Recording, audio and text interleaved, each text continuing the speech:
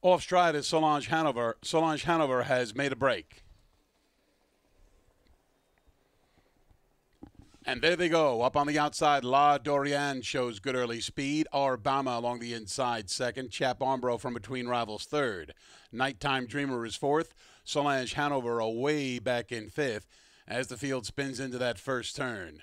Emerging with the lead, that's Arbama. Arbama's gone off stride. Arbama has made a break.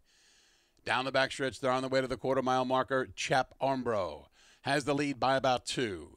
Nighttime Dreamer second, followed by La Dorian racing in third. They go past the quarter in a tepid 30 3/5 seconds. Down the backside, they're on the way to the half-mile marker. Chap Armbro has the advantage by a length and a half. Nighttime Dreamer second. La Dorian races first up third, but is a little bit wonky as they head for the half-mile marker. Arbama, now back trotting, is in the fourth spot.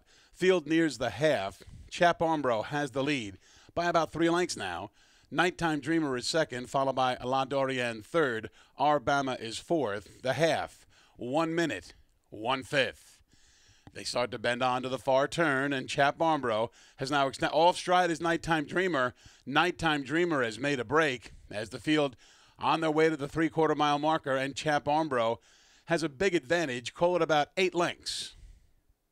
La Dorian is in the second spot, followed by Arbama in third.